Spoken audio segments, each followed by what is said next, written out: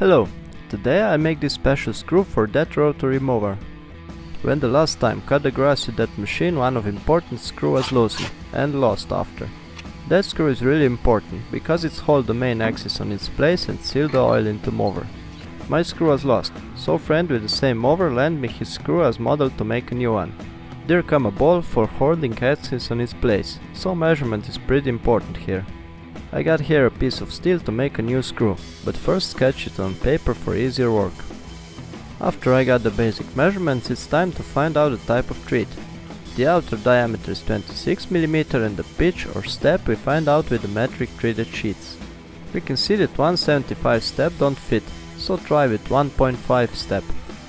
1.5 pitch will be right, it fits perfect. Also in the machinery book you can see all the measure for that type of screw, so you know how deep you must to cut thread for a perfect fit. So let's start work now. First I put a steel piece into a lathe and cut a few millimeter longer part than I need. Then turning and facing it to get nice surface and right dimensions. And do the same step on other side of part, to get something like this. Then I tapering conus on both side of thread. I make this manually and didn't set the third axis of lathe. After tapering the part look like that.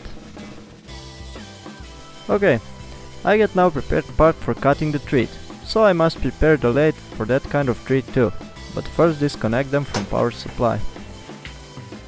Now I must change gears for automatic support speed. Manually on my lathe said that for 1.5 mm pitch I need to install gear with 40, 60 and 40 teeth.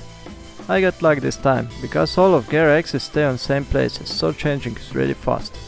I got now 1.5 mm pitch gear ratio. That means that for every turn the chuck make, the z-axis of lathe move for 1.5 mm.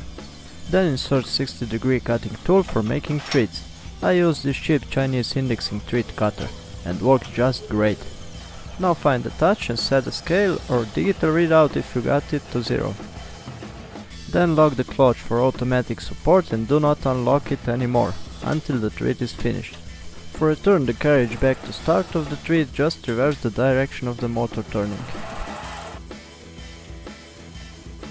Hold the part a bit and make first move without cutting, then move the cutting tool away and reverse the motor. Okay, now I set the x-axis to cut 0.1 mm of material for first move. Then again move the tool away, reverse the motor and repeat, but you must know that every time is bigger cutting area, so every movement cut less deep than before. If I cut 0.1 mm deep for the first time, the second time I cut 0.18 mm deep, not 0.2. The third time cut about 0.25 mm and so on. Of course you can cut more if you own a better lathe like I do. Then just repeat that process until you cut deep enough. But how deep you must to cut? That number we got by this formula. We need to get the number of h. This is how deep the thread is. That number we got out of pitch multiplied by number 0.866025.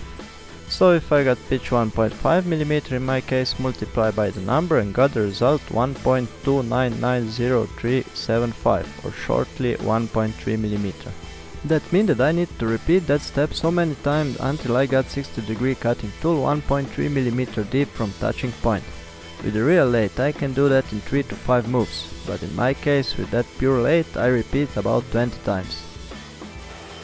When the thread is cut enough, I take a sandpaper, apply a bit of oil and sand the thread to nice finish, but not too much. First sand on top, then bend sandpaper to half and slowly sand the tooth of thread, just a bit.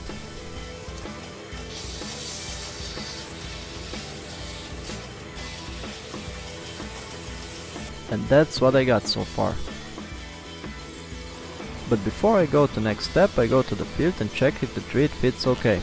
It fit nicely, more than half of thread. There's a bit of dirt inside, so I think it'll be okay. It just needs a hex head to tighten it. So let's make the hex head. With my new rotary table this is really simple job. Just install it on milling table and clamp the thread into chuck. I'll make hex head for 24 mm K. Diameter and screw is about 29 mm. That means that I need to cut 2.5 mm each side of hex. but first round I got 2.3 mm. I got digital readout on my mill, so measuring is really simple, just find the touch and mill each side 2.3 mm. When the first side of hex is cutted, I follow the manual of rotary table and turn the wheel for 15 turns, so table move for exactly 60 degrees. Then mill the second side of hex and so on, until I got nicely hex head.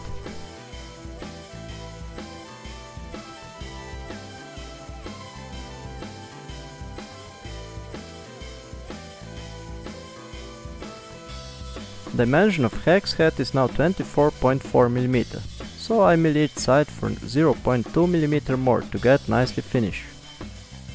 I make a bit smaller hex than 24 mm anyway, so the K easily put up and down.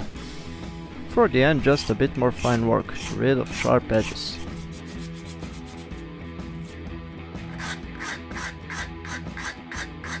That's it.